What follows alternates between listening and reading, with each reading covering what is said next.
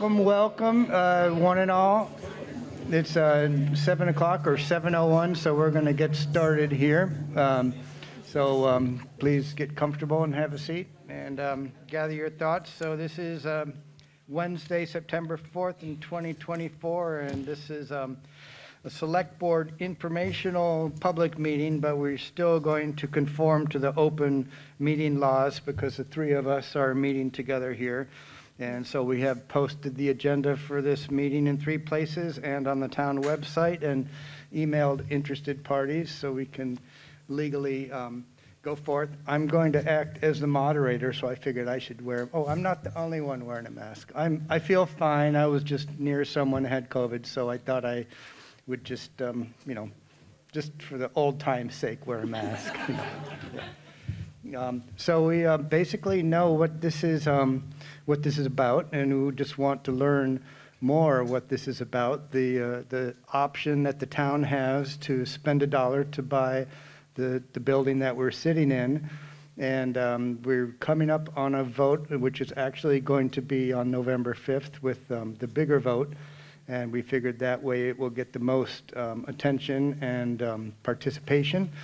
And we have several people here with the ever-increasing information about what could possibly happen with this building afterwards. But I would like to make clear from the start that the vote is very specifically a yes or no whether or not the town should buy the building.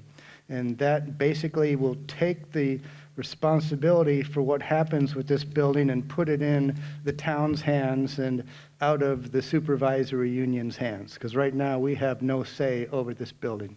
So what happens with it afterwards, there's been a lot of work in terms of what could happen and a lot of questions and a lot of information, but the vote is not saying that's what's going to happen. The vote is the first step towards that potentially happening. So I just want to make that clear from the beginning. So who is, Vic, would you like to open up?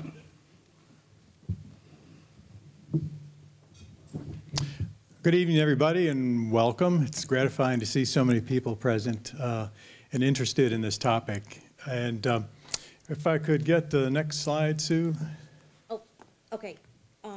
Can you let me get that? So I'm going to do a share screen for the folks on Zoom. Give me just a second. We'll just pause for a minute. Yeah, I didn't know if you were starting this right now or what we were doing. We're starting. All right, so hopefully everybody on Zoom can see this. How can I tell if you can? Hopefully you can. Can someone just like unmute for 2 seconds and let me know? Looks like maybe Amy. We can see it. Awesome, cool. We can see it. All right, super. Good. We're good to go. Let's roll. Great. So first, just start with the agenda. Dune already gave a little introduction about what this is about. Catherine is going to give us an update on where we are with the overall construction budget and how we got there. Greg Gossens, who is our project architect, is going to go over the scope of work as it's been defined now with the current budget and what kinds of functions are in the building. The business plan so far, I'll talk about where are we with tenants in the building and where are we in terms of the financial forecast given what we know now and assumptions that have been made at this point. PCBs is a topic that's been in the news a lot lately, and we'll talk about that issue. We have on Zoom Sarah Raitt, who is with Two Rivers, Swatakichi Planning Agency. She's an expert in the area of PCBs and other toxic substances in buildings, and she will have comments to say. We'll talk about risk and mitigation of this and other options. A couple of people talk about our choices as a community and then open it up to questions and answers and comments from anyone. And we have wireless microphones that will be brought to your place if you put your hand up, and Dune will moderate that process. So next slide, please. So just for orientation, because you're going to hear the term classroom wing, theater wing, This is the classroom wing we're talking about. This is where we've been searching for tenants to occupy and pay for space in the building primarily. And here we are in the auditorium right now, and the shops over here. And Greg, I think, is going to go back into talking about what kinds of functions would be where in the building when we get to that point. Next. I'm sorry, not yet. Go back, and I'll bring Catherine up.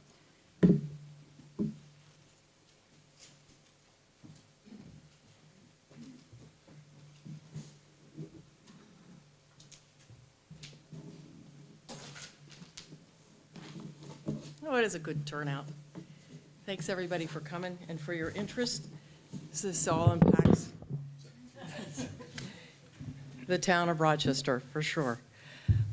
So, for those of you who don't know the history of this project so far, when the high school closed down, there was a group of folks who formed the Rochester High School Repurposing Committee.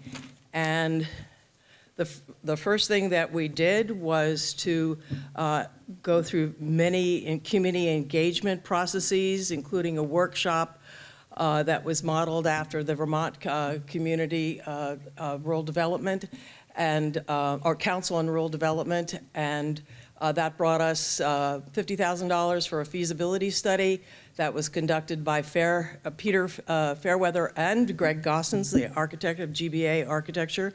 And that was presented to the public in July of '22. That presented us with a budget for phase 1 of construction, which came to $3.105 million. And that was the basis of what we submitted to the CDS earmark under Senator Sanders. The first year that we submitted, we didn't get approved. The second year we submitted, we got approved, and in March of this year, we were awarded $2,329,000, passed into law in March 2024, and it is the money to the town dedicated to this project. The proposal that was the result of community engagement workshops, focus groups, and surveys to meet community identified needs. And on April 29th, I think we held our first informational meeting at the town offices, and there was a significant number of people online as well as in the office. There was a lot of enthusiasm. It was wonderful. One of the questions that came out of that first informational was, have you updated your budget to meet the 2024-2025 costs of construction? Well, we had applied for at that point a $10,000 extension for Greg Gossens, our architect, to do some feasibility study work and drawings, et cetera, and also update the budget.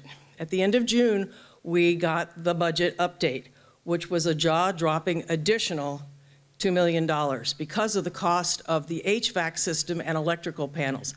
HVAC system alone went up to over $1 million. So, gee, taking us that long to get to $329,000, plus we got a very generous $300,000 anonymous donation, but it was going to take us a while longer to come up with $2 million more.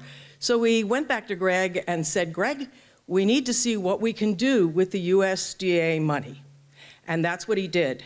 And we're very happy with the results.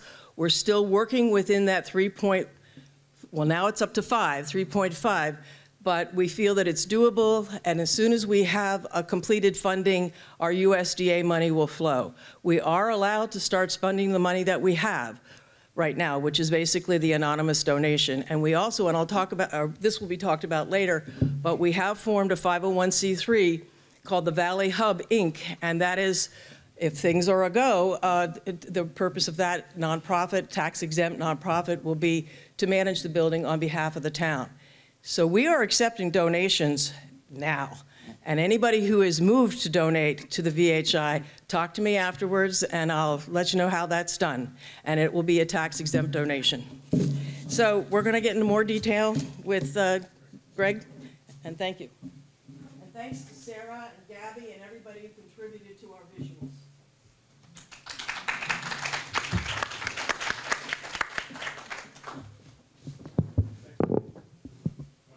Okay, well, we can stay at this one for a little bit. Okay. So when we got the adjusted numbers and needed to respond accordingly, the first thing is, okay, we've got this. What can we do with that budget? You can't have everything. What can you do with that budget? So is this pointer working? Okay. So that wing, what we were calling the classroom wing, was where really the meat of all the programmatic reuse spaces are going to go. All the shaded spaces, for the most part, are people that have expressed interest of who want to be in the building, and that really is where the income is being produced, and it's really where all the public services are going to be produced. So the thing was to concentrate on that wing with the dollars that we have right now, and to do as much as we can with this wing. So this one is basically going to be, just as we started, a gut rehab, all new mechanicals, all new electricals, all new insulation, weatherization, and the like, lighting and all of that, and fit up for this space. This wing here is going to pretty much remain as is, except for right now within the budget, we seem to have enough money to do the roof insulation and a new roof. Now, basically, the mechanical engineers we're working with us on this project are very into net zero type construction. We also want to go all electric. The mantra is reduce the load. Before we design the system, reduce the load. And as anybody who's done insulation in their homes and the like, cap insulation is the most effective insulation as your first step. Then you start dealing with windows and walls. So we want to at least get this part of the building with the cap insulation. So now we can get into the next slide. Is the mic working? Okay. So here's how we got the 3.5 million. So concentrating on the classroom wing plus the roof on the other wing. We have, and these are broken down what we call construction divisions. So those who are familiar with construction divisions will be familiar with how this is presented. But basically they go as a number, every division is like a scope of work. So the first one are general conditions. General conditions are what the contractor has to build the building. It's not their overhead, but it's what they need to have to build the building, their insurance costs, their bonding costs. This is going to be a federally funded project that needs to be bonded. And those things, they're equipment that are project specific and the like. So that's $145,000. Civil site and demolition work, pretty modest on this project, but still added up to $125,000. There's no new concrete, no new masonry, and no new metals. This building is really well built. We don't see, I mean, the bones of this building are excellent, so there's really no need to do any remediation work with that. Oh yeah, well, when we got the job, everybody was saying this was designed by a downcountry architect who didn't know anything about Vermont. No, it was designed by a guy from Essex Junction. So, and we've got the drawings that prove it, so just to kind of, so the bones are good. And the guy knew what he was doing, so, you know, all the time. So the next division is carpentry. And basically what we're doing on the classroom wing is we are going to do all exterior new stud walls, minor interior wall changes, and do accessibility changes. And the reason we're doing the exterior stud walls is so we can insulate. We're going to do insulation inside of the concrete block. There's no insulation in this building. It's concrete block and airspace and brick. So we're going to insulate on the inside of the shell. And then that gets into Division 7, which is thermal and moisture protection. Exterior wall insulation for the classroom wing. The big one is the roof insulation. We're basically going to be taking off the EPDM membrane roof, putting 4 inches of rigid insulation on it, which meets the energy code. We're going to do an alternate bid for 6 inches of rigid insulation and put on a new roof membrane. So those are pretty big numbers. Openings, new windows. Right now you have non-thermally broken aluminum single pane windows in this building.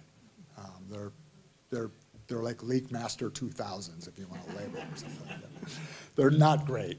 So we're going to do all new windows and doors for the classroom wing. Finishes, pretty easy. Everything we have to do up here with carpentry, we have to repaint, and then there's just a fresh coat of paint on a lot of things. Specialties, we really don't have any specialties. We're not doing any equipment nor furnishings. Basically, the individual tenants will fit up their space when it comes to furnishings and equipment, but we're going to give them the bones. So here are the big ones. Mechanical and plumbing, and you can see there, we're going for an all-electric system. We're going to study. We have money in the budget to do a test well, at least one test well, to see if you have the water capacity to put geothermal in it. But the unassailable part is we're going to go in a highly energy efficient, all-electric building. And if we can make it geothermal, we're going to do it. And a lot of people say, why did it go up so much? And anybody who's done construction knows that basically mechanical and electrical costs have basically skyrocketed in the last few years. And a lot of it is supply chain stuff. A lot of that equipment is really not available now. The labor costs have gone way up. Getting labor, I mean, right now, basically, skilled labor is really hard to come by. So the mechanical and electrical subcontractors are really struggling to find people to put on their job. And when they do find them, they're paying them well, which is great. We should all be paid well. I mean, this vow of poverty we take to live in Vermont's got to end somewhere along the line. So there's those numbers right there. So there, you know, some nice, healthy numbers. But the engineer that we're working with is a very good engineer. And what they're going to do is they're going to design the entire building mechanical backbone and not do the distribution in the auditorium and the shop wing to save money. But they're going to build the backbone for the entire building for that budget. Electrical, since we're doing all electrical now, basically the biggest cost with the electrical costs, besides panels and switchboards, which have gone skyrocketed cost also with that one, is we have to upgrade the electrical service. As the electrical engineer told me, this was bad service when the building was built. It wasn't good. So we have to upgrade the electrical service to the building to get it to accommodate all of the electrical, mechanical that we're going to put into it. Soft costs, fees, well investigation, permitting costs, legal, all that kind of stuff. That's what those all are. And right now, a very healthy contingency. At this phase in a project, we always ask and recommend that the owner carry at least about a 20% contingency on the construction costs. And the way contingency works, it's there for the community's insurance. So if something comes up, you have money to cover it, and if you don't spend it as the project goes on, it either goes back into the bank or back into your budget, or you might have alternates that you want to kind of, oh, if we had more money, we would do this. So it could be more of a discretionary spending. And how the projects work, we're in a feasibility stage now, so it's a 20% contingency. When we get into schematic design, we'll dial it down to a 15% contingency. When we get into design development, we'll take it down to a 10% contingency.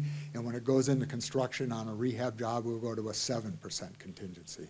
So we dial those contingencies down as the project gets more defined. So that got us to $3.5 million. And it's a great project. It solves a lot of problems, and it's going to give you the real active part of the building for that budget. We're going to do a Q&A after.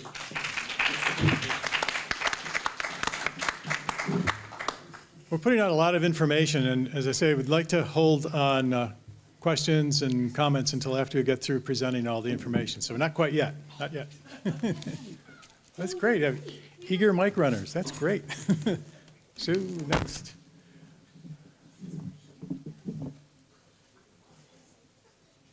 Next slide, please. Okay, so here's an exterior representation of what it might look like. And you'll notice, I just want to point out one thing, the second item from the top, potential photovoltaic solar panels. The goal is to, as Greg was saying, make the building all electric and net zero so that minimize the cost of operating as well as not burning any fossil fuels. Okay, next. So Catherine mentioned the creation of the nonprofit Valley Hub Inc. So this is a nonprofit that was created for the purpose of supporting this project if it goes forward. We wanted to have a structure in place that could manage the building on behalf of the owner, being the town, if that's the decision that's made.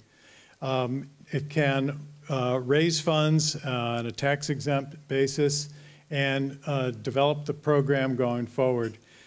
We know from earlier conversation with our major grant source that if the town accepts this project and goes forward with it and takes those funds, it would have to own the building for 5 years minimum before it could sell it to another party. So that's one reason why 5 years would be the initial period of managing the building on behalf of the town.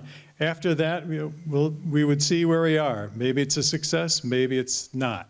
We just don't know at this early stage, and so a decision would be made in the future about whether the town might wish to continue to own it or sell it to the nonprofit to take it from there or shut it down. I mean, there's no way of really knowing what the future is going to hold. We'll do our best to put things in place to make it a success, but this is a project that has risk to it, and it may or may not turn out to be the way that we hope it would be if we start.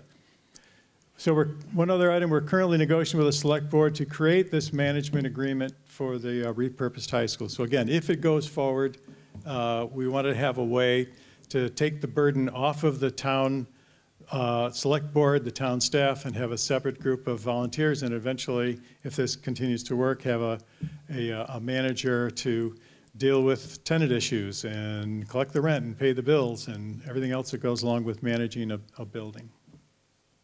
Next. So I want to bring an update of where we are with finding tenants to occupy and pay rent to support the operation of the building. We've talked to a number of people who own businesses that would be compatible with this use, that would bring something valuable to the community, respond to identified needs that Catherine mentioned that were explored a couple of years ago now, and take specific amounts of space in the building. We worked with an attorney to prepare a memorandum of understanding that would be prior to a lease, should the project go forward. And people have signed up for these amounts of space and totaling for $73,000 approximately annual income to the building. We then have also been in discussion with several, so let me just tick them off. So Hometown Physical Therapy, I think people know, Mayer Electronics, Hudson Solar, Whimsical, which is a sort of light production packaging business that Walter is developing. The PEN program, which is an alternate education program for junior high and high school age kids who don't fit into regular school. And this is something that Andrew Firsch, new teacher in our community, and has done before and would like to be able to offer again and do it here in Rochester.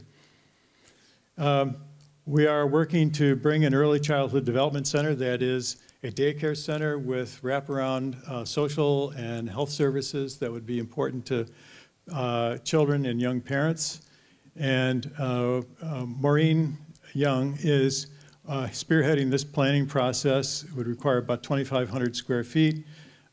She's doing research on grant and is applying for grants and is talking with operators so that if this project goes forward, we would have an experienced operator not trying to do this ourselves. And that's really a theme for this whole project. So the VHI is looking for and convening providers of services to be in this building, to take advantage of it and bring their services to the town. But we're not the experts. We're looking for experts to do those things on behalf of the town in the building. Quintown Senior Center would like to move here and expand their program. Green Mountain Suzuki Institute is already here. And we've been in conversation with the school board about the elementary school students using parts of the building. There is sincere interest in doing that. It's being explored. Well, Catherine calls it an anchor tenant. So depending on how much space they are interested in, it could be a real anchor to the building. And then we have, after all that, about 4,000 square feet of remaining available space in the classroom wing for lease. We're looking for suitable for-profits as well as nonprofit service organizations. And we made an assumption that half that space gets leased, and we made some assumptions based on conversations about what the lease rate per year would be per foot, and have numbers here, $73,000 in the first wave, and then $65,000 in the second wave of tenants coming into the building. Next slide. Okay. So here we have a 5-year pro forma profit and loss. Let me just sort of orient you. Across the top is each fiscal year, starting with the year starting this coming July 1, 2025, through the end of that year. If this project go forward and if we remain on schedule, the construction would take place during that year. And Greg has advised us that 10 to 14 months should be enough time to do this work, so pick 12 months. Then each successive year after that, this would be the period of time, if this management agreement comes to fruition, that we would be managing this building. The revenue coming from the tenant rents that I just described before, starting in the year after the construction is completed, and then going out, increasing 2% a year. The other set of tenants starting a year later, and then going out 2% each year. User fees for organizations like the White River Valley Players, or the users of the shops, or other users of the building. We think that there's a potential income opportunity. It's not huge, but there's something there. And then donations. We think particularly if this project is approved for going forward, we could attract donations, at least in this first year. Future years, we're not sure. It's just too far out and too speculative at this point.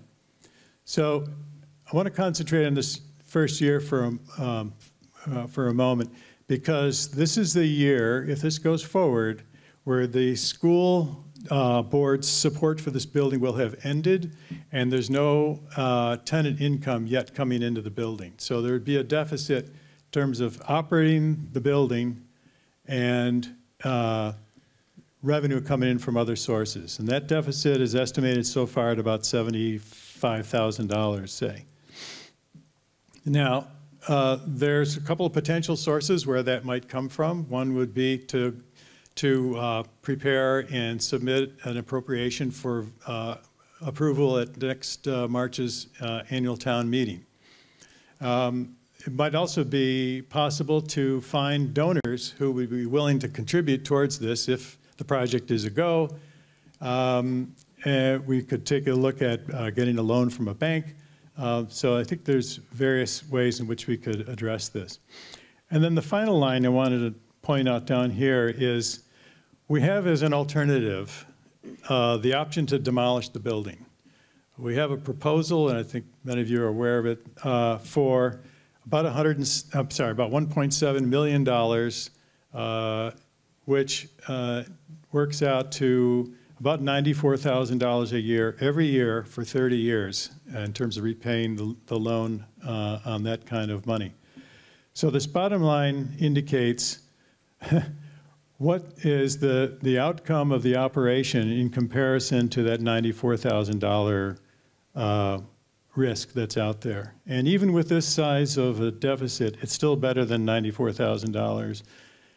In the next year, with tenancy in the building, that deficit goes down. And the years after that, it goes positive, and so it gets that much better. This is a pro forma. These are preliminary numbers. These are not written in stone. This needs to be challenged, but this is the kind of thing that could potentially happen. And we'll go back to this in Q&A if anybody would like to go into these in more detail. Next slide.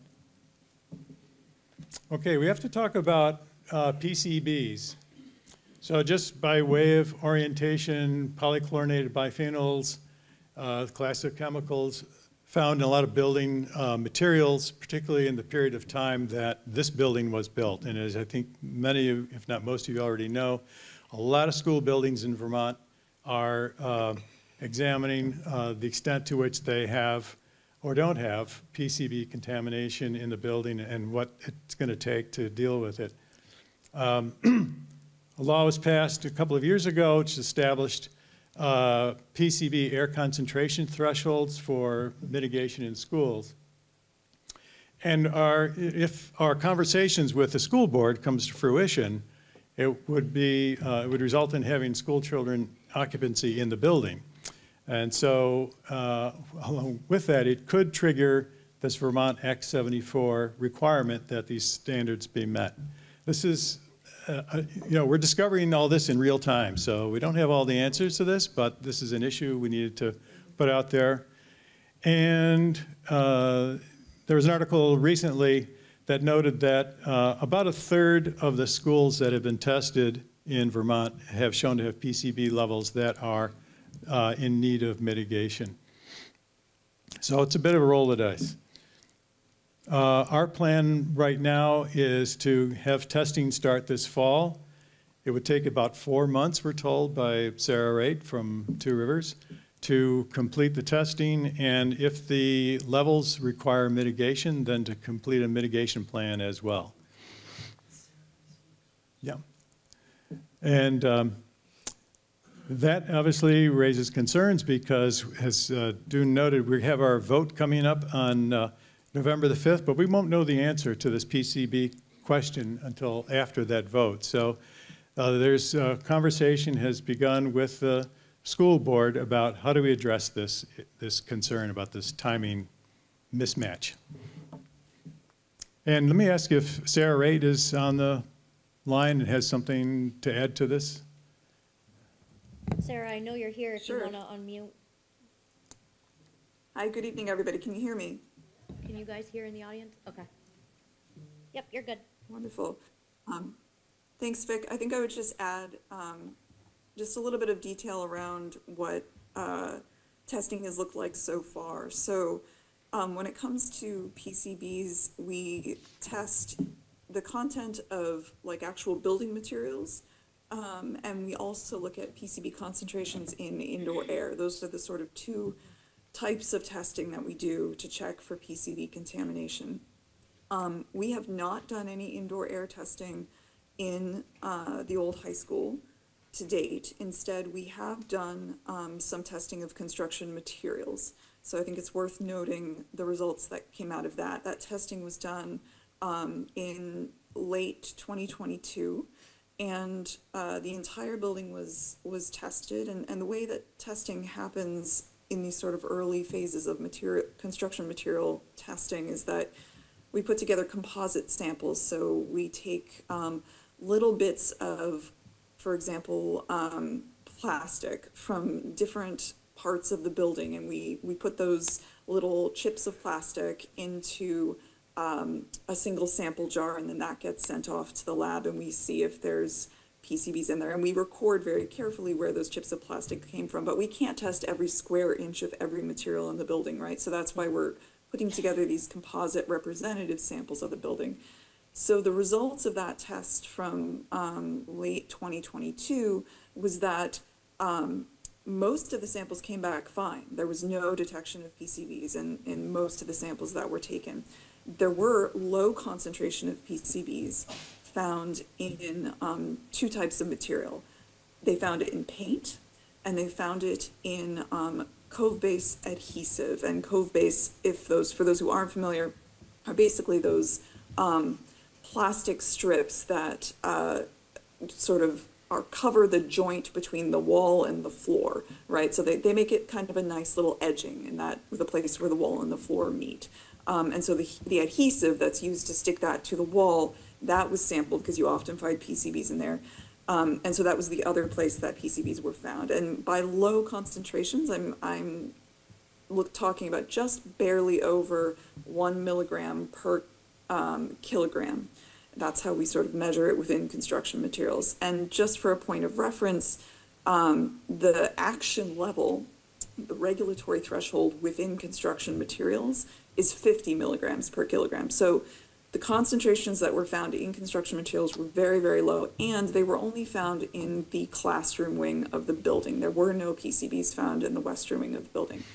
That said, if school children are going to be in the building, then, as Vic said, that will trigger Act 74 compliance under the Vermont Department of Environmental Conservation's jurisdiction. And they are likely to require indoor air testing. So it's not enough that we've tested the construction materials, because the problem with PCBs is that they off-gas into the air. That's really the main point of contact that for most folks, it's because obviously most folks aren't, taking the paint off the walls, or they're not coming into contact with the adhesive. The problem is that those materials are off-gassing PCBs into the air. So we don't know what the concentration of PCBs in the air are in the classroom ring at this point in time, and that's part of the investigation that would happen moving forward under the Act 74 compliance process. So I hope that helps to add just a little bit more context, and I'm happy to answer any questions folks might have after the presentation. Thanks, Vic. Great, thank you, Sarah. Okay, next slide.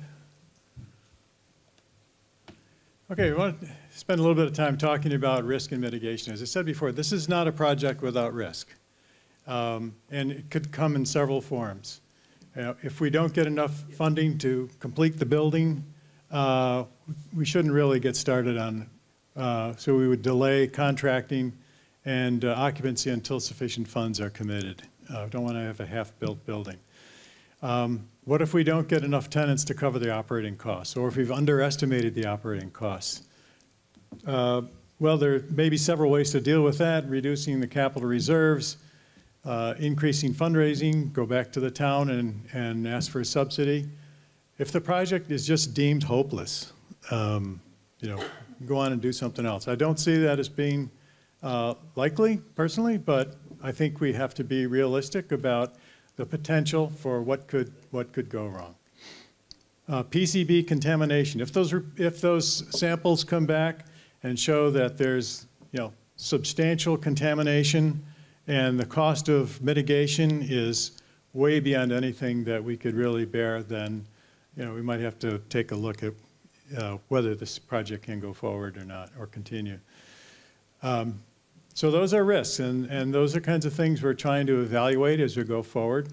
Then there's these other risks, demolition and abandonment, which those are 100%. If that's the decision that's made, that's not a percentage of, what's the risk percentage. That means a lot of money every year for 30 years for generations.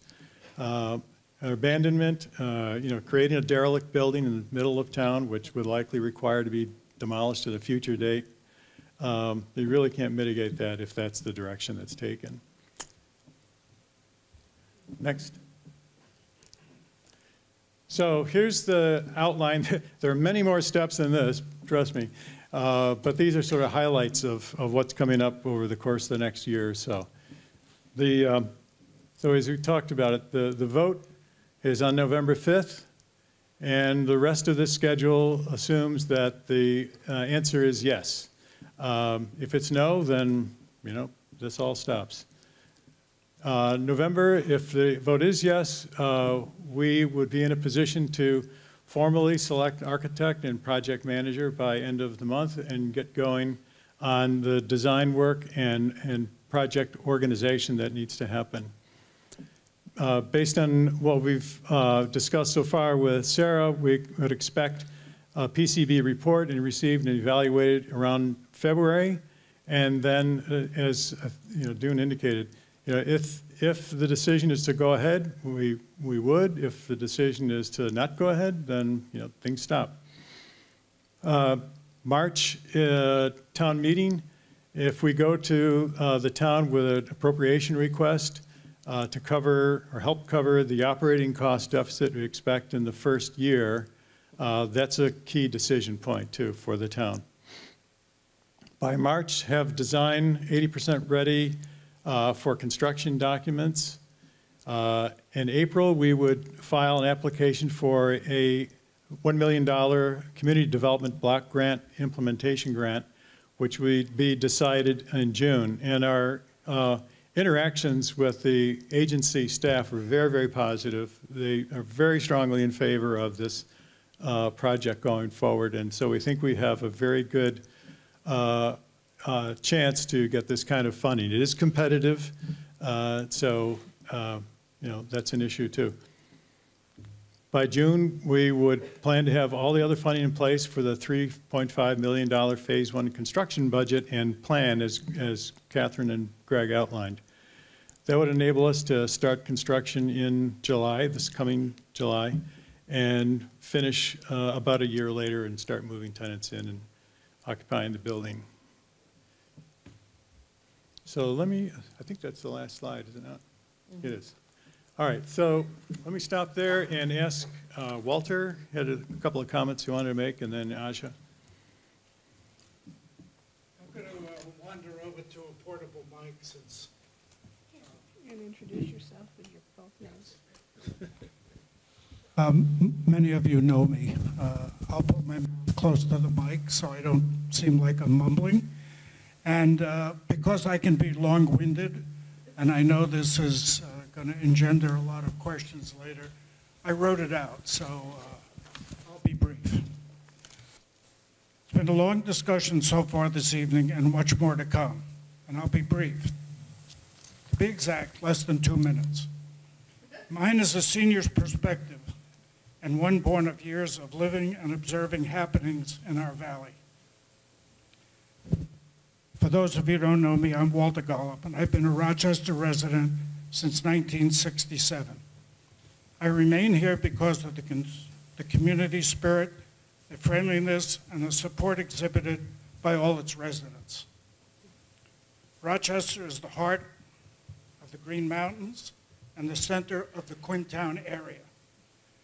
It's a community of families and individuals that supports its children, senior residents, and frankly, all its residents. Most of us clearly remember how we came together during Hurricane Irene. Small businesses start here, they grow larger and more successful. But much has changed since our high school closed 7 years ago. As a community, we miss rallying around our sports teams, the graduations on the green, school performances such as plays, band, and knowing where each of our children are all day long. But now we're presented with the opportunity to decide on this generation's Rochester forward. You'll note, this will add more than 3 seconds, but I'm not for repurposing, I'm for Rochester forward. That's my term. In addition to selecting a president on November 5th, Rochester's being offered Dollar Day. The first step is a yes/no vote on November 5th. A yes vote signifies to our select board that the resident voters have decided to spend $1 to make this decision and return control of the process. A second vote will allow a choice of abandon, demolish, or continue to grow our town. Move Rochester forward. A no vote signifies that it is a select board decision, a school district decision, and not worth $1. Thanks for your time and your thoughtful consideration of this important decision. I hope I didn't speak too long.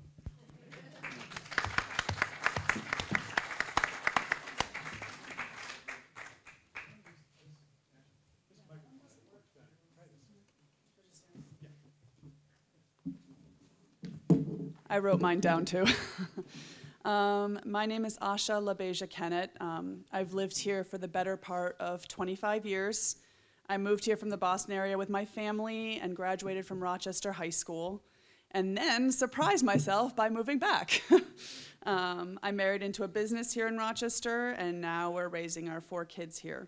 I was asked to speak, and I'm very happy to speak representing my generation here in Rochester. Vic, Catherine, and the entire committee of exceptionally dedicated and knowledgeable community members have presented all of the facts and data proving this to be a viable project. Despite all that, it will take a leap of faith, a well-funded and well-researched leap of faith, but faith nonetheless. We are not a unique community in many ways. Tax increases, inflation, all of that are being discussed, I'd argue, in every town in America. Multiple other towns in Vermont are dealing with their own empty high school, and worrying their closure signaled the decline of their small communities. But we decided to live here, and we are privileged to have this unique opportunity.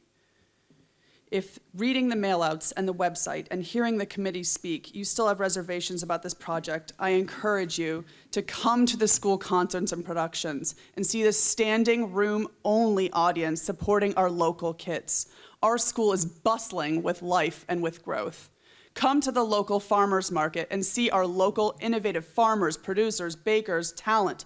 Talk to the families who come every week for the vibrance of this community and to enjoy Maya's library programs. Come to the talks, events, programs the library hosts year-round.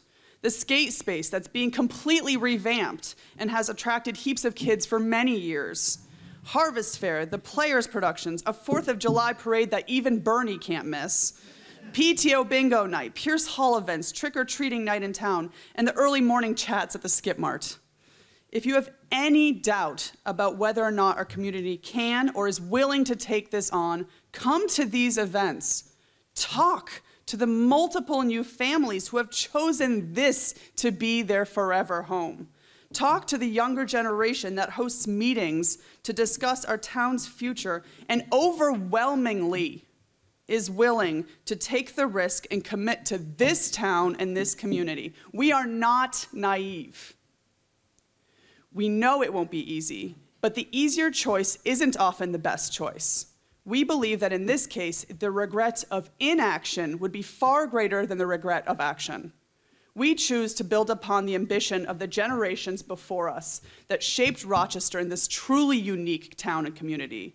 We choose to listen to the facts and the research, to embrace this challenge, acknowledge the possibility of failure, but not let that doubt and fear cloud our motivation. And we choose to commit to our Rochester's future. Please join us.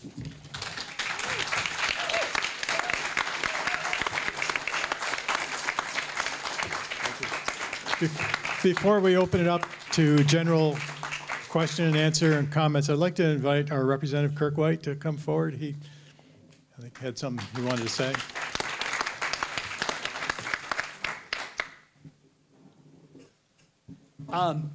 So I was in this building 3 weeks ago. I came here with the Green Mountain Economic Development Corporation. I have been fighting hard for the last couple of years to get this project on the itinerary of the Green Mountain Economic Development Corporation.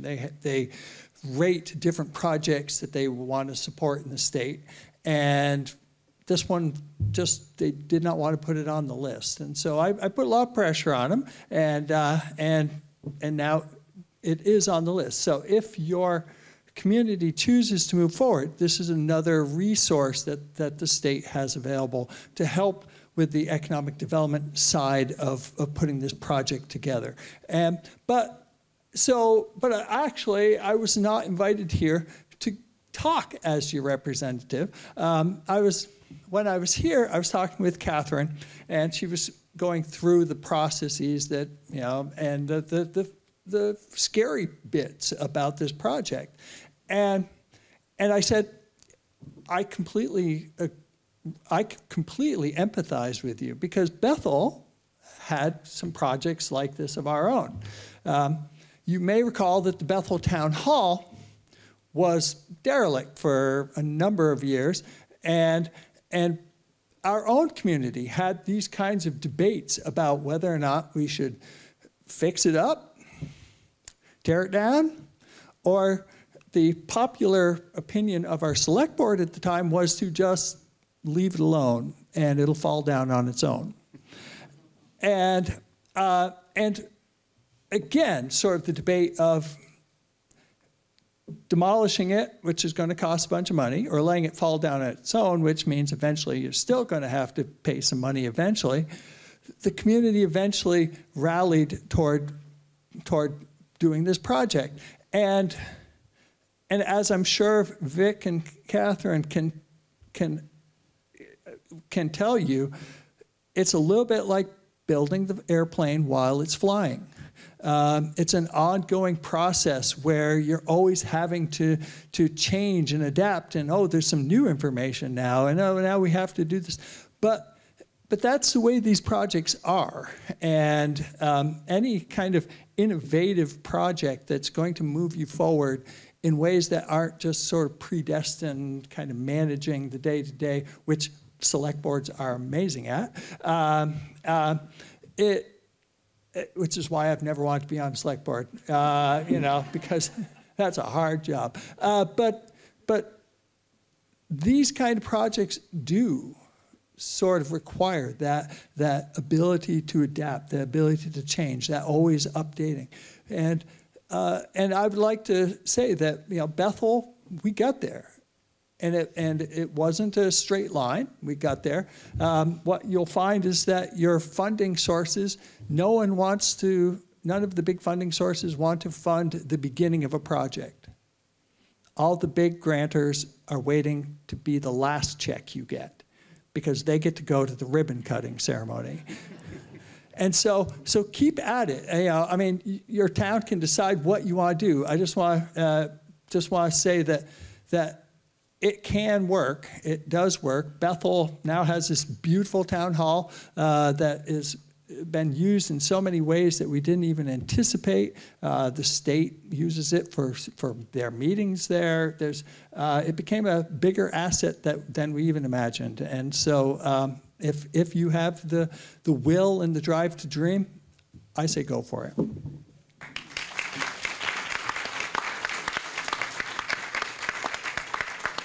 I'll turn it back over to Dune to moderate the meeting and speakers. All right. Would anyone possibly have a question?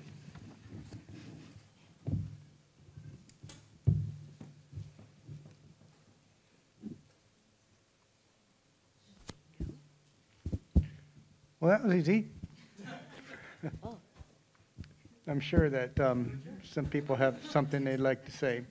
I guess in lieu of someone else having something to say, I will say something. So I've been, as you know, I like fixing up old buildings. You know, I usually like them older than this one, but I've gone back and forth several times on thinking, oh, what a crazy idea. It's like, to how could we not do this? Because I love this town, and I think that it deserves the trust and belief that we can continue to make it better. The one just simply though, looking at the numbers of what it would cost on an ongoing year after year basis to finance demolishing the building, I think it makes much more sense to take an initial hit for a couple of years for even less money to renovate the building and then have an asset versus another lawn that we have to pay someone to mow.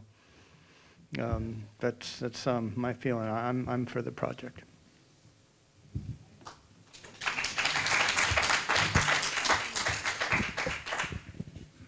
Hi.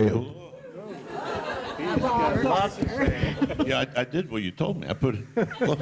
I had a quick question. What happens if we vote no? If we vote no, I understand that the school building stays in the control of the supervisory union. And one interesting factor here is, and then Amy can speak to this also, but the monies that have been raised so far are available to a municipality, but they're not available to a school district. So the money goes away, and Amy, do you want to answer that question? You're raising your hand. Yeah. Well, I guess oh, sure. I'm kind of loud. But... Okay. Hi, everyone. The one thing that I did want to clarify is that this building is actually owned by the Rochester Stockbridge School District. It is not owned by the overarching supervisory union. the expenses that have been needed to pay for the building are in our current budget, in our school budget. Our Rochester Stockbridge tax is paid for that. The building, so I just want to clarify that, but then the question is, what happens with the no? Well, it needs to go back into, it goes back into the hand of the school board, and then the school board has meetings to decide what they want to do with it. The school does not have access to funds to be able to do any renovations. Probably doesn't even have access to funds to be able to demolish it, so we'd be coming back down to ask for a bond, possibly to demolish it. There would be a lot of discussion that would need to happen, but this is owned by you guys and by Stockbridge right now. And what I really would like to say is that this is Rochester's building, and I think that it's time that Rochester decides what they want to do with it, takes responsibility for it, whether they want to repurpose it, whether they want to sell it, whether they want to demo it, whether they want to abandon it. I think it really needs to be pulled back to Rochester taxpayers and take it off the school's the school's budget of the Rochester Stockbridge taxpayers. So, have you had discussions within the school board? Is there any kind of discussions or planning about what, beyond what you've just described here? Well, what I can say is there is no money for us to do any renovations. There's no funding that comes from any organization to be able to do any renovations.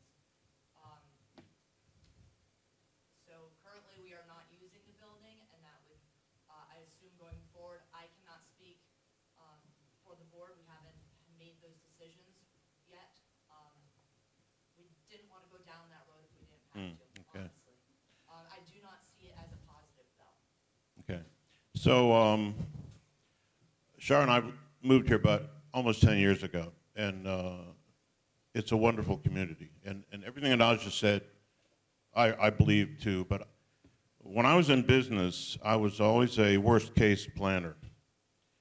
And I was in a business where a lot of things could go wrong, and they often did. So when I look at a plan like this, to me, I see a lot of things that could go wrong.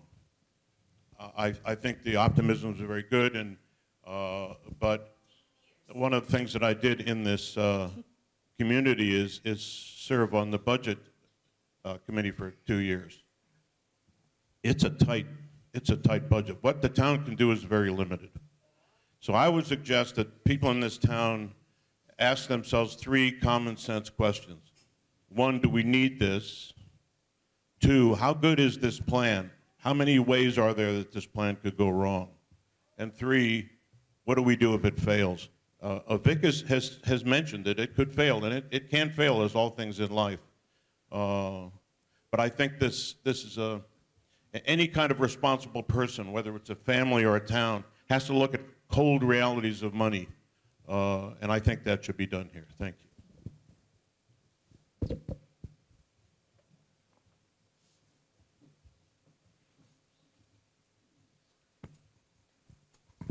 I'd like to, I just had, Well, wait, hold, Mason's got the mic first, and then you, Dane. oh, I'm sorry. Oh, thank you. First off, this is all great, but maybe it's not the town that should be doing it. Maybe the state of Vermont should be the lead. And the school board, the 2 towns have a great asset, and that asset is 5 state senators. Kurt White has done some great work here, but we have 5 state senators who could go to the state and say, you should take this on, and be the one, instead of having, as mentioned, the taxpayers of Rochester take on such a high liability.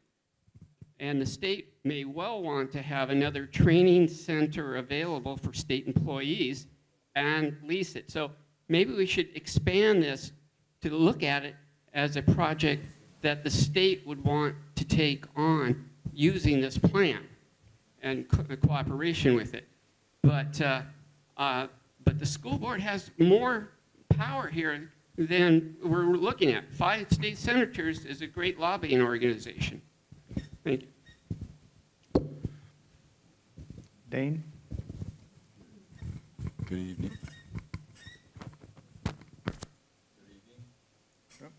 Good evening. All right, there you go. 10-4. Dane Cooley. I just had two questions, or one comment, one question. The PCB, would that impact on the demolition? Maybe the lady on the web could answer that, I'm not sure. Would that increase the cost if there was found to be PCBs in the school? Would that impact demolition? And the other thing is, every day you get up, you got your pluses and minuses in businesses and in life. And all it takes is confidence to succeed. And if you don't have that, you're not going to succeed. So if we go into this with confidence, I think the best outcome will be achieved.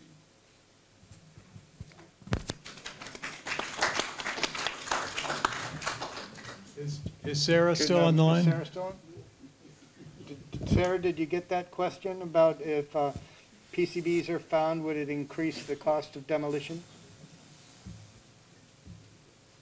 Hi, yes, so if the plan was to demolish the building, I don't anticipate that PCBs would increase the demolition costs, because at that point, we're not concerned about indoor air quality, right?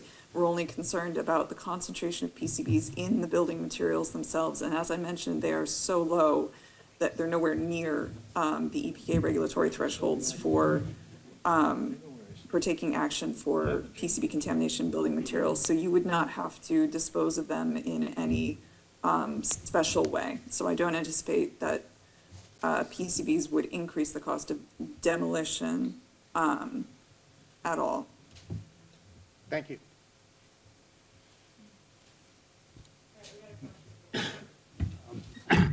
I would like to know exactly what the total money is that Bernie Sanders got from the appropriation process, and whether there was any commitment there, or any condition there, rather, that the town raise a certain amount of money above that in order to get the grant. Who's speaking?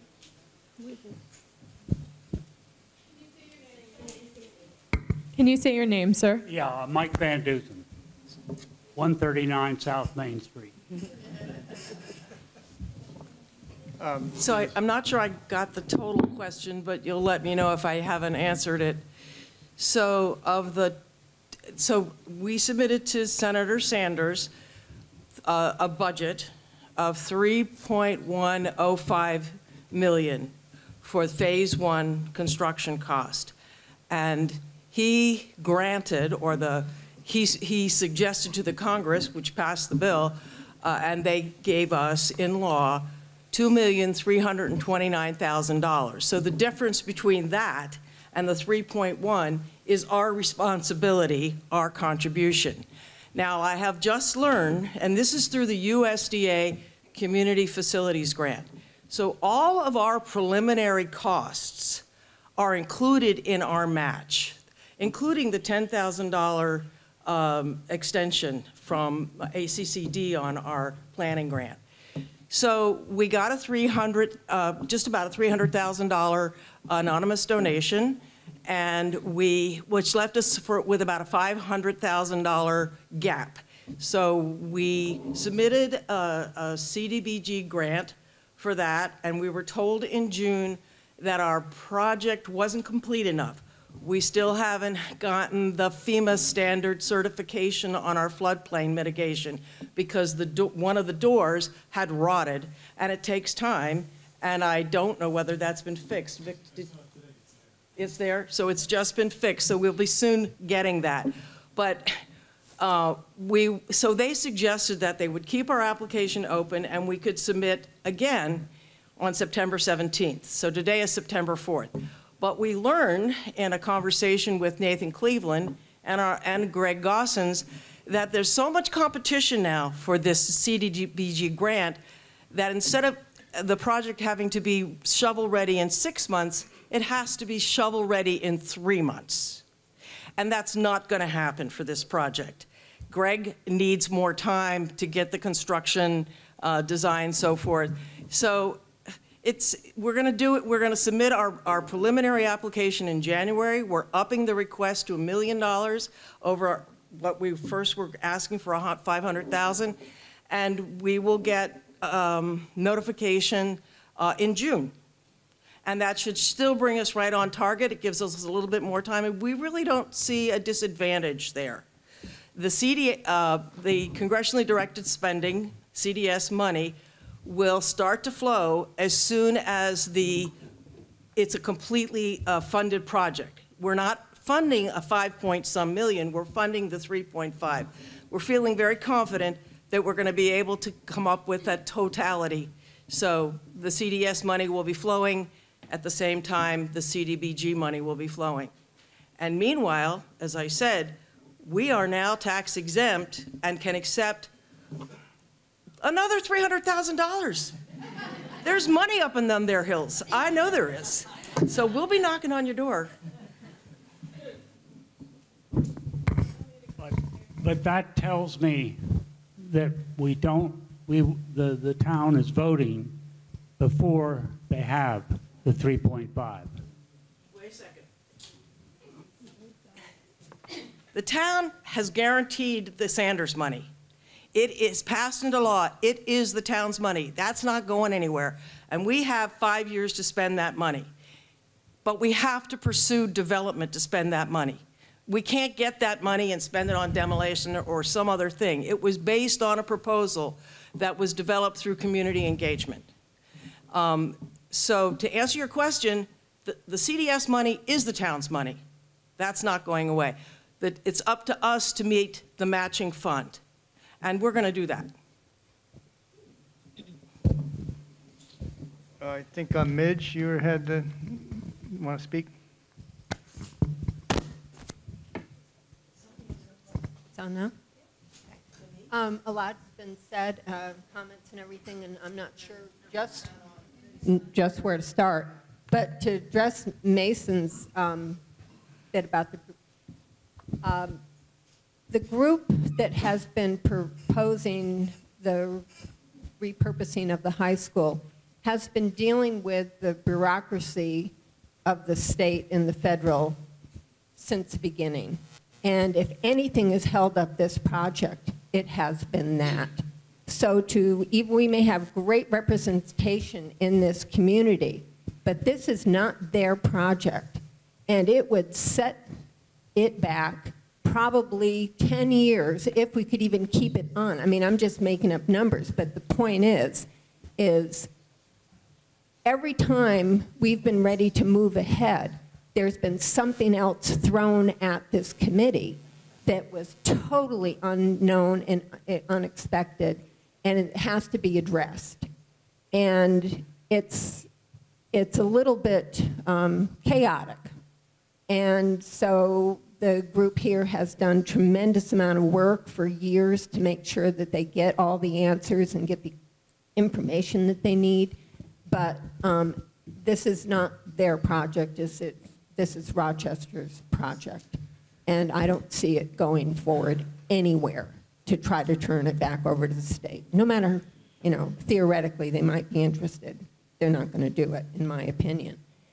To address what Rob was saying about businesses and whatnot, even with all the risk that we all take when we have a business, we usually keep going because there's something that we believe in and we feel like we have a lot invested in it. But you carried through with a lot of tremendous projects and were very successful at it. And a lot of that had to do with the teams that you had in place and your own ingenuity and talent. And we have a lot of talent here. We have a lot of motivation and a lot of desire to move this town forward. There is, as Aja was saying, there is a younger generation coming up that so wants to have for their families what we had for ours and why we all came here and settled here. There isn't a person who didn't feel like they benefited from living here. We were talking about the other day, everybody talks about how they got here, and everybody says, it was the best thing, no regrets. So we take that inspiration and we pass it on to the younger generation who this will benefit. And I feel like they need our help and we need their help to move this town into a new era and to support them. The project is going to cost money. There's no question about it. If you tear the building down, it's going to cost us money, a lot of money, for 30 years. And as it's been pointed out, what has been on here, it will cost us more money to tear the building down for 30 years than it will for us to advance it and fix it up and move it forward. So it seems to me that that is not really an option for us, because why would we want to pay $95,000 every year for nothing and then have to pay to have it mowed on top of that? So, you know, that doesn't even include the mowing. So anyway, that's my 2 cents on this, and I really think this is a good meeting. Hi. Hannah Rice, born and raised in Rochester. I just had a question about, we're talking all these really big numbers that are super intimidating, but I didn't know if there was an update about how much, with the length of the time we have to pay it off and the values of our homes, do we have an estimate of what our taxes would go up per household, or a number kind of like that, so that we're not dealing with really big, scary numbers personally? Yeah, we met with a budget committee a year ago, maybe 2 years ago now, to get at that. What's the rate? So at that time, the estimate of a deficit was $60,000, and that would mean I think it's $1 per $1,000. Yeah. So for $60, it'd be $60 per $100,000 of assessed value. So if you have a property that's, the average in Rochester is about $250,000, somewhere in that range, assessed value. So $60 per 100, so 60 times 2.5 is $150 a year, in a year. Okay.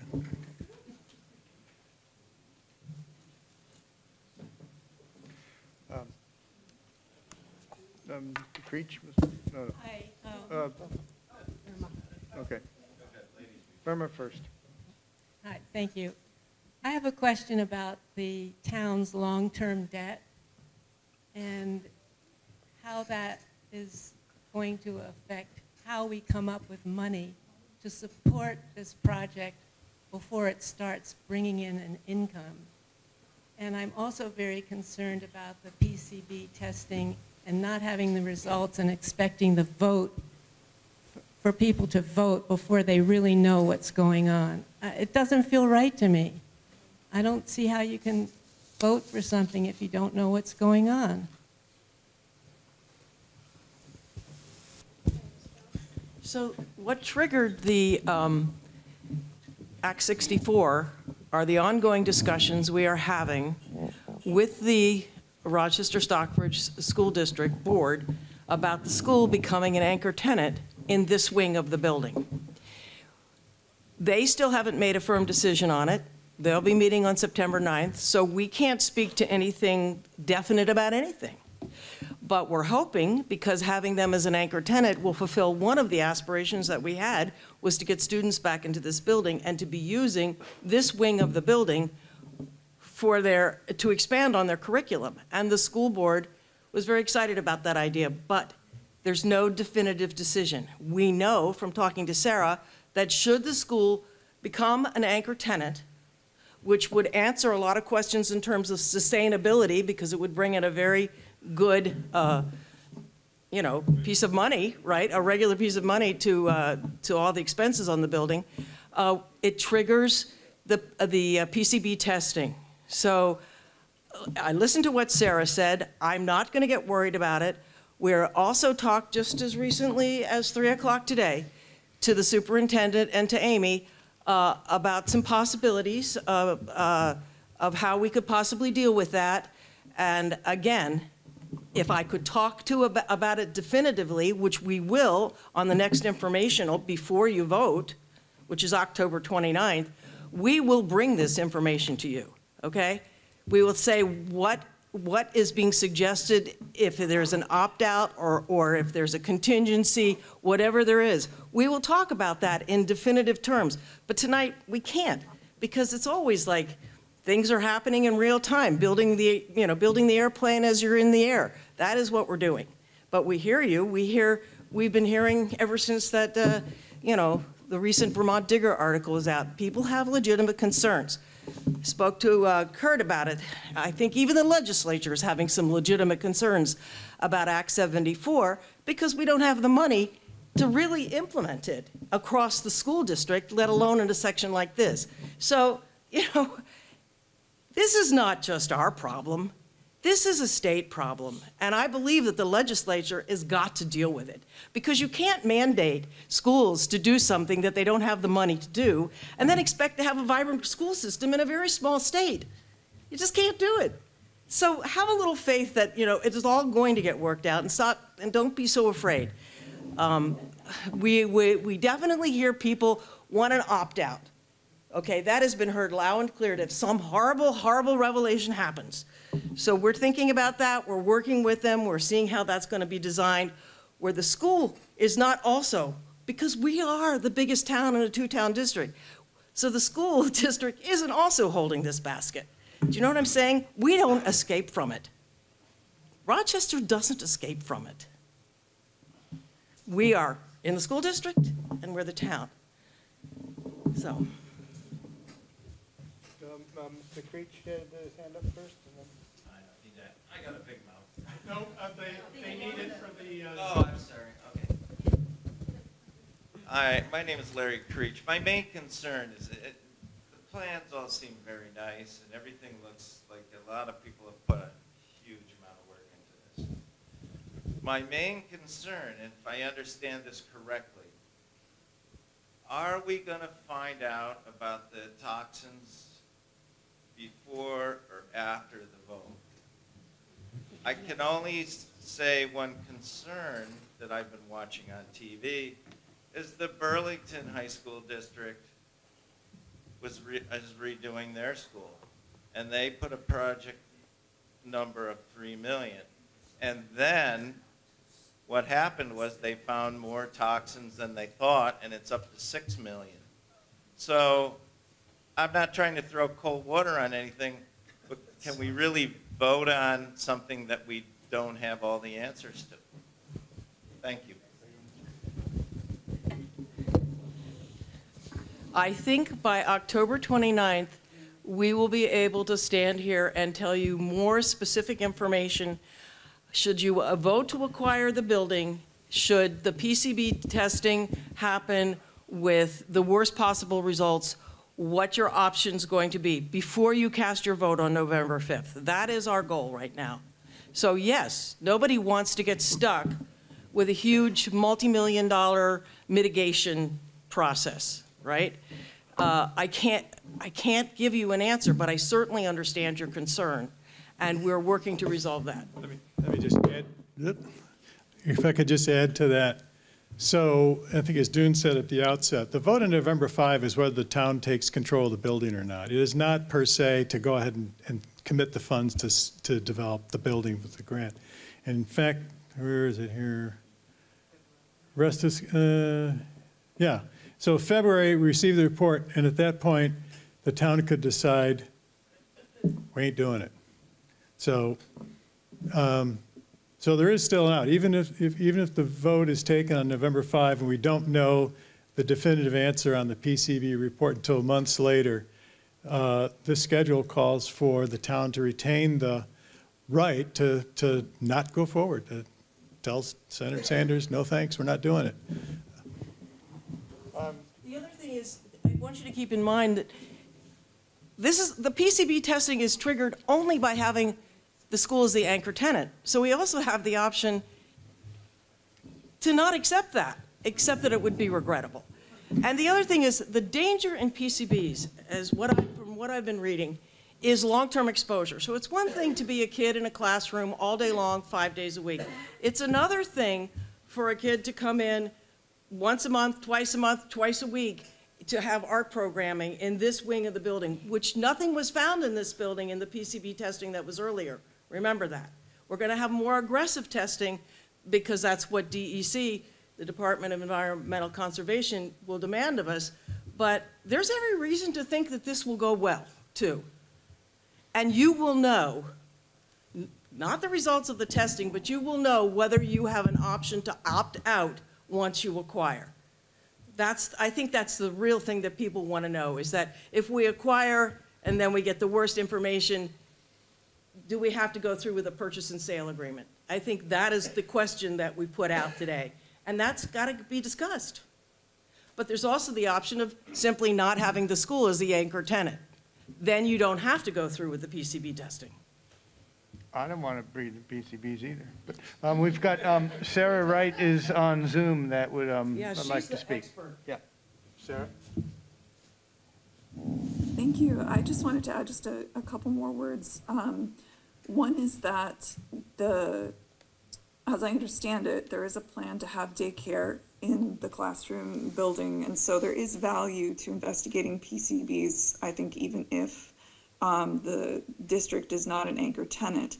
I do want to sort of address the concern about remediation costs. So remediation costs are scary, and in terms of testing, our office has grant funding to help cover the cost of testing and to cover the cost of putting together a plan to remediate any contamination problems that are exceeding regulatory thresholds. After that, there's sort of a different flavor of funding in the brownfields world that's called cleanup funding. And so the town would have, let's imagine that you're in a scenario where, okay, you do actually have to take some action and mitigate some PCBs. Then there are places you could go to apply for funding to clean up PCBs specifically, to clean up the problems on the property. So the state has a couple pots of money which currently are oversubscribed, but by the time we get to February, that situation may well change. We'll be in a new fiscal year. So it's possible you might be able to apply to some state pots of money. And then also there are cleanup grants through EPA. So if you are facing, heaven forbid, a very large price tag for remediation of PCBs, you could apply for an EPA cleanup grant. There's never any guarantees when you apply for grants, but I just want to make sure that folks are aware that there are options for funding cleanups of contamination on these kinds of properties. Amy?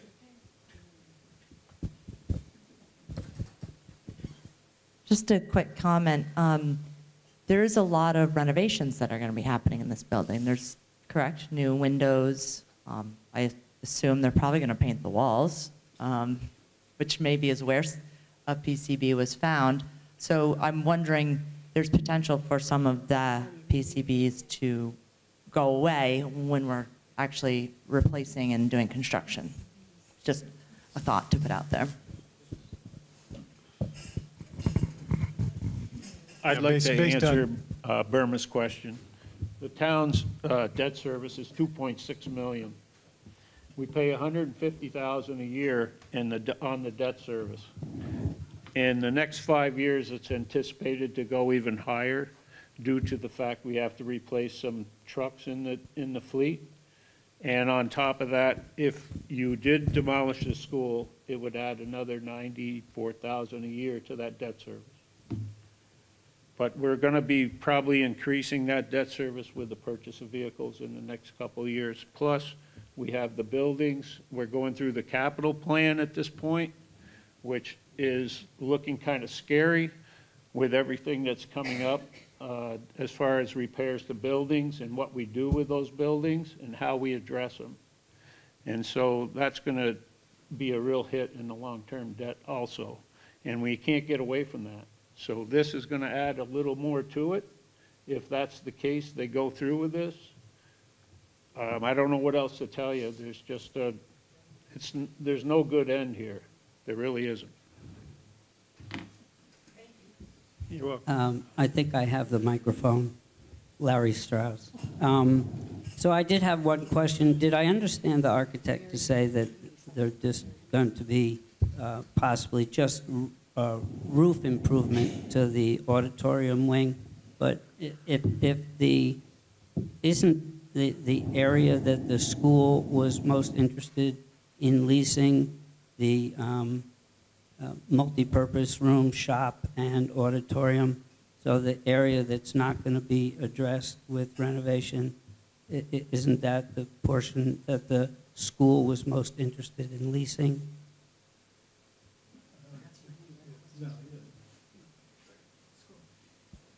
Yeah, I'm not sure which specific area of this wing. I mean, there have been several parts that have been discussed, whether it's the auditorium or the band room or the shops. That's, you know, up for discussion within the school system itself in terms of their curriculum. So I don't know if we can definitively say whether kids would be present in this room versus that room or that room at this point. But the design, your concept plan is that the school is not most interested in leasing the classroom portion. Correct. That's the other tenants. Right. But using the budgeted money that you currently have, you're concentrating that money on the classroom portion. Correct. That's Yeah. right. So that then by default, the other portion that the school might be interested in is not being disturbed. Right. Yeah, yeah. Yeah, the part of this wing, I think, and Greg, correct me if I'm wrong, it's the roof, right? The roof would be replaced, and that's, you know, outside of the box of the room. But I would like to go back.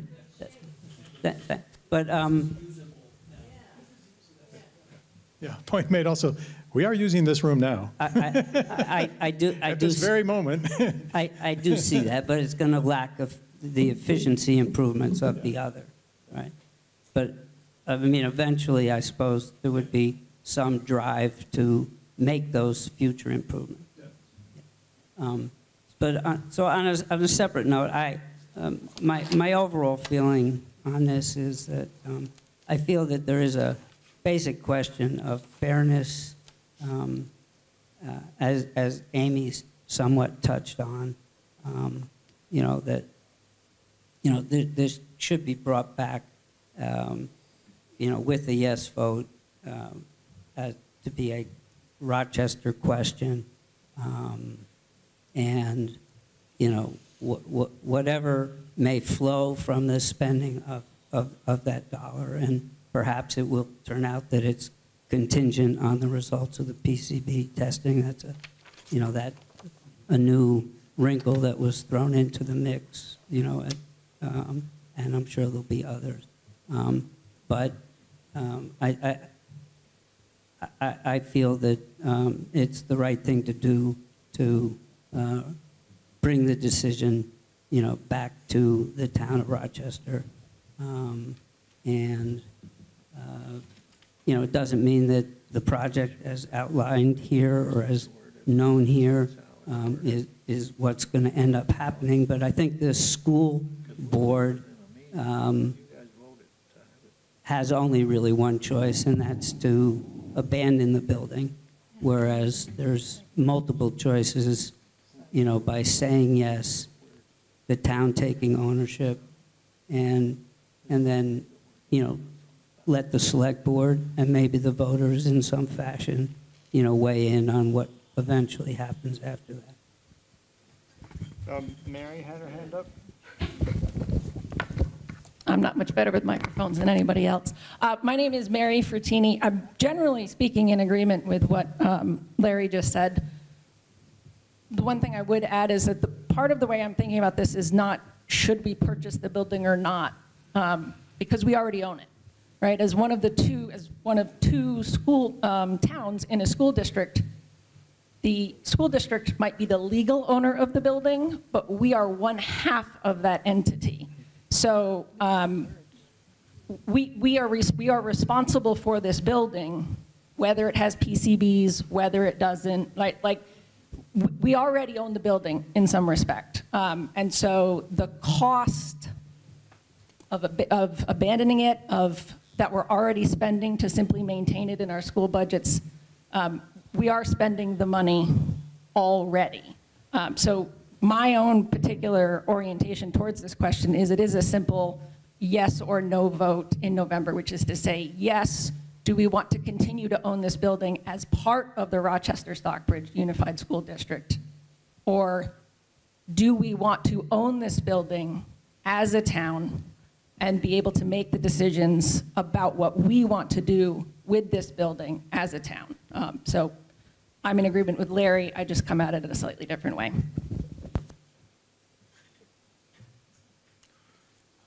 Dane? Another question for Sarah on the PCBs.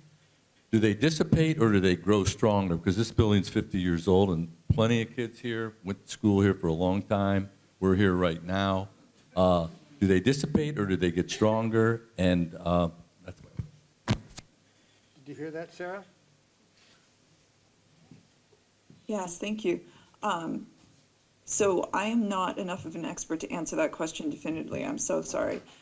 I know that PCB off-gassing can increase in speed and intensity when materials are disturbed. So it's possible that during renovation and also with the change in airflow in the building, we could end up with differences in concentrations of PCBs. And so the sampling plan that would be put together would try to account for that as best as possible. But in terms of like off-gassing over time, I also suspect that it depends on the material in question and the concentration of PCBs in that specific material. And that's something that I suspect you would have to be a very highly specialized materials scientist to know exactly how the off-gassing rates change for every different specific material. And my impression from talking to our consultants who are out in the field doing that testing is that it's hard to predict. And so it's important to get a sense of exactly where the PCB off-gassing materials are and then work from there to eliminate those sources. And then that will have a resulting beneficial impact for air quality. The concern about PCBs in building materials largely stems from the fact that PCBs will actually bleed into the surrounding materials that didn't originally have PCBs in them, and then they start to off-gas from the surrounding materials. So whether or not that process of bleeding actually increases the volume of PCBs that are going out into the air, I don't know, but I do know that that transfer process happens. So typically when we remove PCBs from a building, it also involves removing some of the material that were in contact with the contaminated materials. I hope that helps a little bit. I'm sorry I'm not able to provide a more detailed answer. I wanted to respond to what Midge suggested, which is that in my life, I produced many things that were dependent on optimism and faith, belief that something would happen, that grant would come in, it would work. Well, sometimes it doesn't work. Sometimes it crashes and burns, and I just see a lot of optimism shown on this plan. To me, this is a huge, expensive, complicated project, a massive project. And to be honest with you, I love this town, but I think the town is financially fragile. I don't think people are paying attention to how fragile the town is, what the limits, the real limits of the town are. And we can charge off with enthusiasm and faith and optimism into something and damage the town. And I know I'm raining on everybody's parade, but I've had this personal experience happening to me. And sometimes faith carries you through, and sometimes it does not. Can I ask, is the assumption of the select board that this is the plan, that we vote yes, and then this is the plan to be implemented? This is an option. This is a significant option, but like we said, the the unfolding of what the testing with the PCBs does. So it's not set in stone, but this is the most logical, the most thought out and developed plan that's out there. Yeah. Okay, thanks. Yeah. We have over. Yeah, Dick. I'm Dick Robson. I just want to bring to mind when we're talking about risks, there's a huge risk of this town becoming a smaller, older town. That if we talk about the town's indebtedness, if we don't take on a project like this to build the community, to give young families a reason to be here, to give our students a reason to stay here, it's going to become a smaller town with the same amount of debt to pay. So this is a community building project. It has a risk, but not doing this project, I think, has a bigger risk.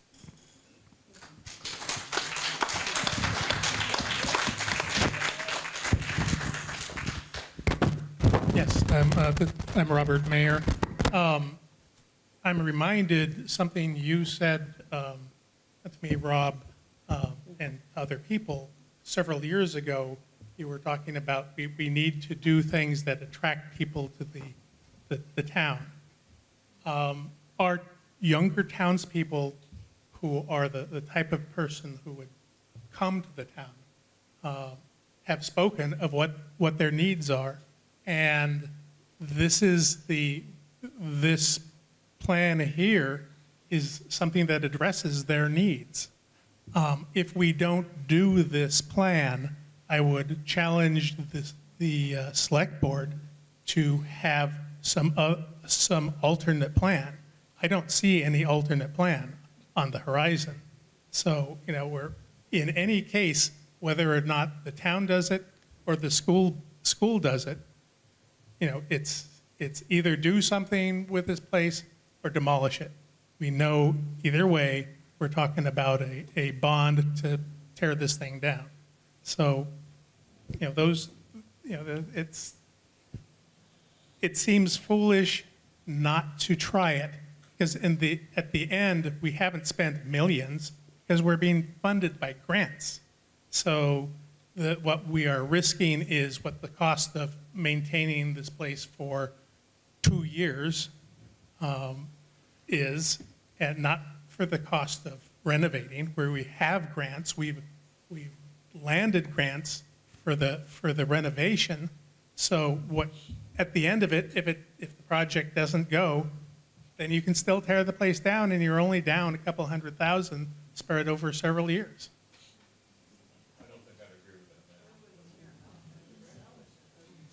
Well, I mean, you saw the estimates in the spreadsheet, and they were not, we're not talking about the town risking millions of dollars, because we've already landed the grants. We still have some more landing to do, but it's not a huge amount. We're not a huge amount compared to the overall project. So, what we are risking, but we're not risking the cost of the whole project. We're risking a fraction of it. And then in the end of the day, you can if the experiment is not successful, you can always tear the place down. Or sell it. Or sell it. Or sell it. And it'll be a renovated building will be much more attractive to sell. Yeah. I just want to say that we've already received grants. Up to this point, we've had the $60,000 in the planning grant. We've had almost $100,000 in funding towards the brownfields, what's called the BRELA environmental assessment, and we cleared both phase 1 and phase 2 of that. We've also had committee-based money to paying for the attorney to develop the 501c3. We've had, this hasn't cost the town any money. This is, we contributed towards the heat. of the building, with the $12,000 and another $15,000. So I mean, we're doing it, and we haven't come to the town and asked you for a penny. So I know, because I know the commitment of the people who've been working on it, and I also understand that you have to do the work and not get too attached to the results. The results are in the voters' hands, and I do trust the wisdom of our select board.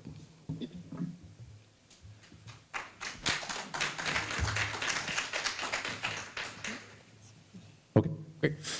Just two quick questions. I'm Drew Hudson. I live with Mary here in Rochester, who are relatively recent transplants.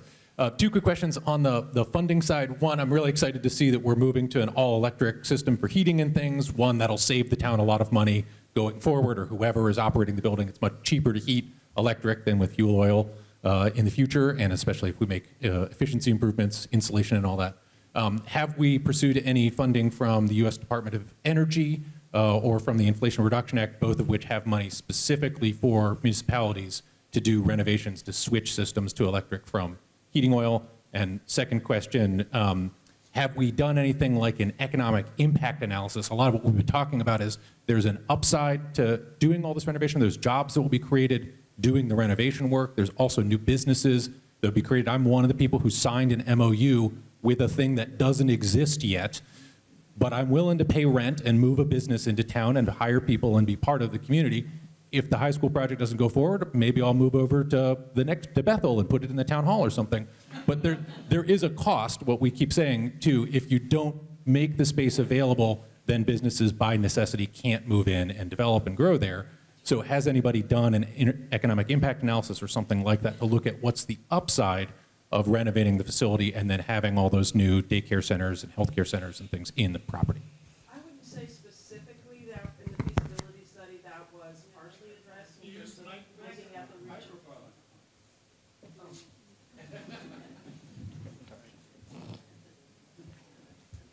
In answer specifically to your question, in the feasibility study, there was aspects of that done, but in terms of a specific economic impact, no. We'd love for you to join us and work. That's good. Okay, and I think for a lot of the money, we have to go to the next step to own. Every granting or funder that we have dealt with now has been working with us and giving money based on the probability that the town is going to acquire the building, because it's all been done in the name of the town. So it's the town that signed the dotted line for the grants. And I'd love for you to join us, really. Over here. Hello. I'm Andrew Fursh. I'm one of those newer transplants. I will not have the audacity to say that I'm a young new transplant, but talking about, I'm going to jump back to the optimism part. So I am an educator, teach in the district, have taught for 15 years. And in education, you have to look at it as what is the best that could happen. And while I understand that that is not the world of business, I also very firmly believe that if we're not looking at our lives and the lives of our children, I have a 4-year-old who's in the district, then we've done a disservice to them. And so yes, I fully see that there are questions and concerns, and they're all very valid. To me, as someone who has actually worked in a renovated high school that was turned into a community center in a community about the same size as the Quintown area, I know what it can do for a community, and I think, a huge part of the reason, there were a million reasons my family moved here for our forever home, and one of them was this work. It was the inspiration of the fact that there are people who've spent years working towards doing something that I really firmly believe would benefit a huge number of people. And to me, that means that a risk is not as important as the potential reward. Thank you. Burma wants to talk. Hi, I think it's amazing and phenomenal what the committee has accomplished. I mean, it is just an enormous project, and I know it has been very challenging. My question is, when the town takes over, who's going to run it? I mean, who in the town offices is going to be owning the building, and how is that going to work? I just don't understand how that's going to happen. Yeah, this is one of the reasons why we created Valley Hub Inc., was to provide an operator for the building in contract with the town. So there would be clear lines of responsibility and accountability for managing the building. And they would start off with volunteer work. I don't know if Walter is still here or not, but he volunteered to be the building manager and then opening the building, if we get that far. And eventually we would hire a building manager to do that. It wouldn't be a part-time job, but it is built into the budget to start, I think, in year 3, if you saw the pro forma. And that would be overseen by the board with accountability to the town. So one of our goals in this process, if it goes forward, is to minimize, to the extent possible, added burden to the town staff and select board. We know it's a big undertaking. And that's why also, if this goes forward, again, there's always that if, in 5 years' time would be an opportunity to pull back and say, should the town continue to own it, or should the town hand it off to another party, whether it's VHI or another entity. But your question is very pertinent, Burma, that this is a big, complicated project. It's a big building. Having multiple tenants is a complicated thing to manage, you know, whether it's dealing complaints or plumbing problems or, you know, getting the electrician in when you need them. So yes, it would not be on the shoulders of Cooter to handle this. In the back there?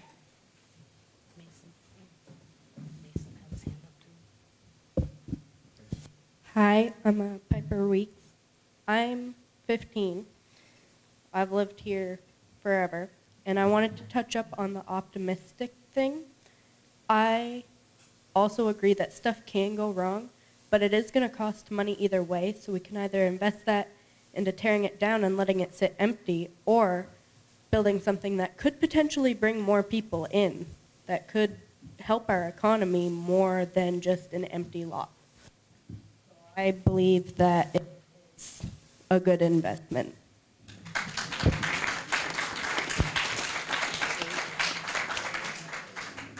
Yeah, Mason's got his hand up over there. I was interested in, does the parking lot belong to the school board, or will the parking lot belong to the town? What is the boundaries? And how much has the select board viewed the floodplain issue as the owners of this building, if we vote yes?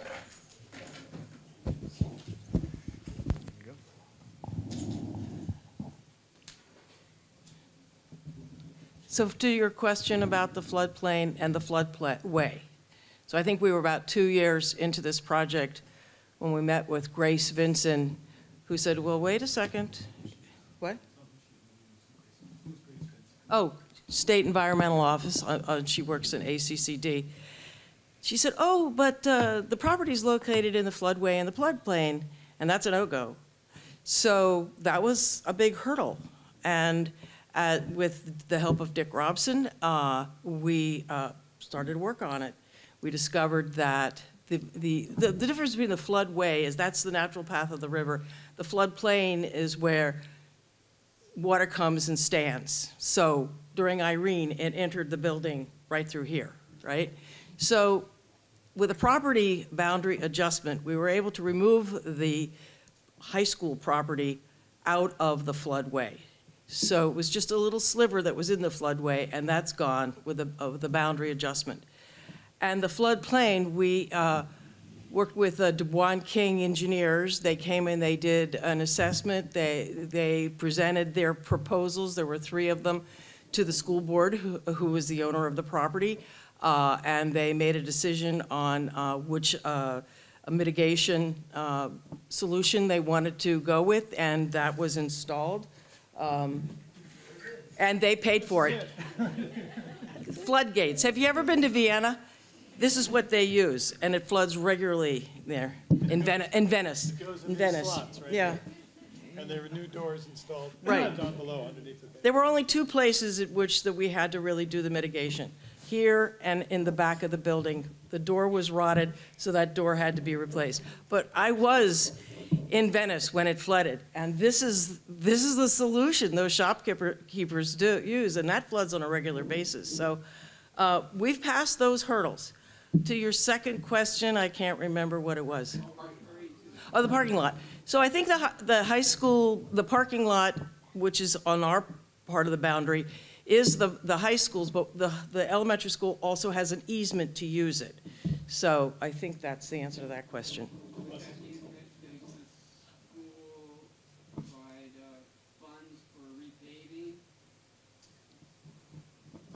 Paving?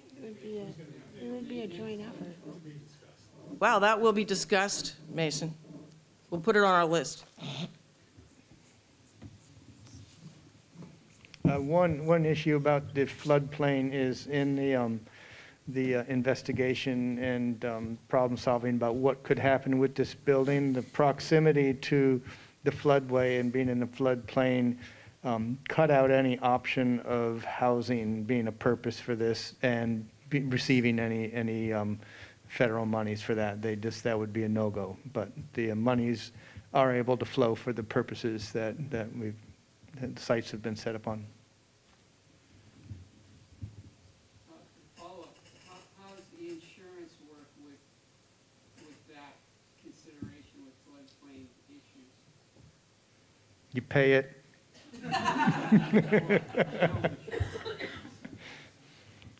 I mean, specifically how the insurance works, I don't know what the policies are here, but it's, it would be, it's probably, yeah, it's insured right now through the school, but that would be part of the. I got an initial estimate just for budgeting purposes from the same insurance agent that we use at Werva, and it was $10,000 to $12,000 annual premium, depending on your deductible. And there's a maximum coverage. It's through the government program. It's either $350,000 or $500,000.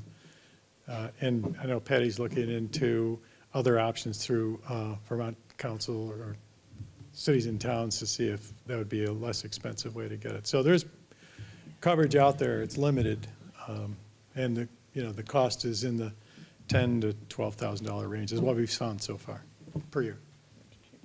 We have someone on Zoom that's got a hand raised here.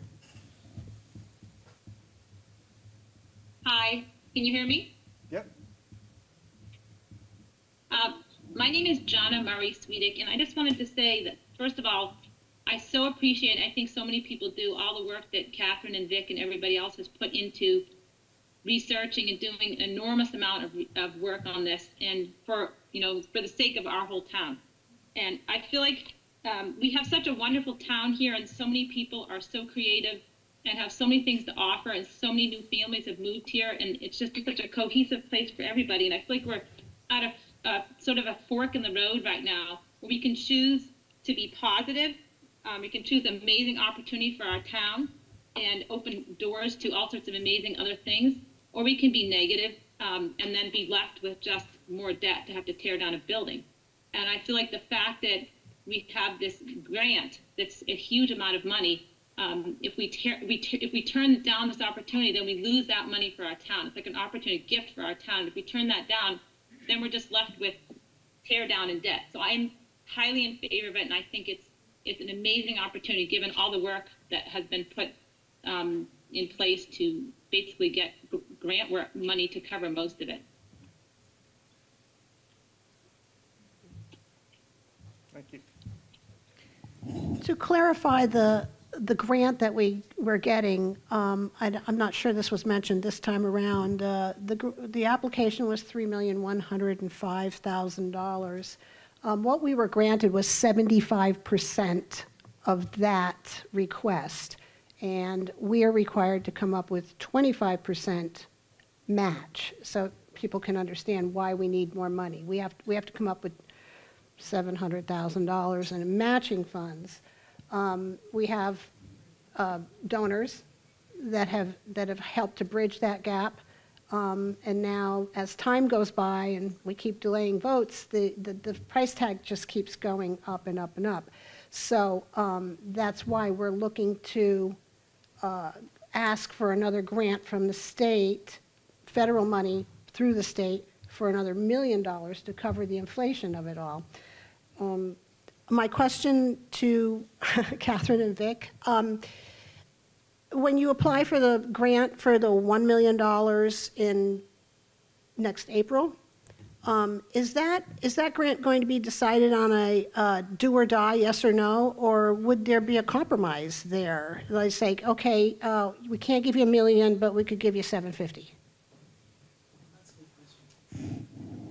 So that's a good question, and because I already started the process of the CDBG in gears, everything we ask for has to be accounted for. It's broken out and broken out and broken out. It's not an easy grant. But as Greg Gossens pointed out, we're starting a process thinking that this is our budget, and our budget could, in fact, change again, go up or go down or whatever. So I'm going to be looking to Greg to plug in those numbers in the CDBG grant. If they don't come to $1 million, they're not going to say, well, why don't you have this extra $300,000? That's not the way it's going to work. It's all got to justify out in the numbers. Now, I'm glad you brought this up, though, because the CDS money is federal money, right?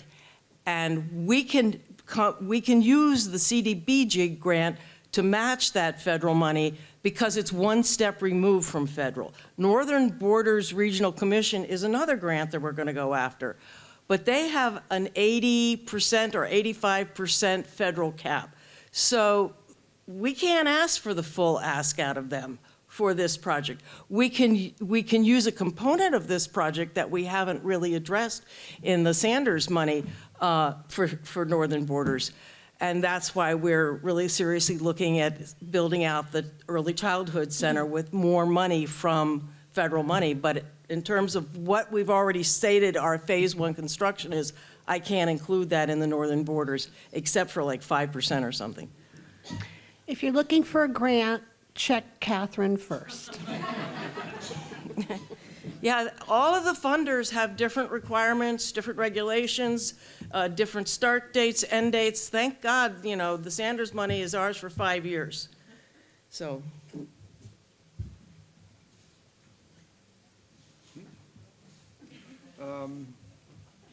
Well, this is just yet another informational meeting. We're going to do it again before we have a vote, and so there'll be more questions and more information and more answers. More answers too, I hope. Yep.